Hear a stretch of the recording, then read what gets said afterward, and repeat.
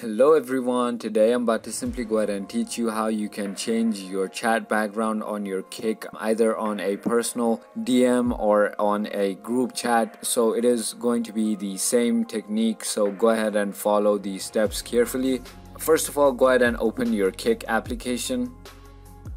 And finally, once you have done that, you want to go ahead and tap on the group or the person with whom you want to go ahead and change the background or the chat background with, and simply go ahead and tap on their name on the top of the screen. And now over here there is going to be a button called change chat theme, both on your group as well as with him, as you can see. So go ahead and tap on change chat theme and simply scroll all the way down. There are only few free themes, so go ahead and select them and go ahead and tap on set theme.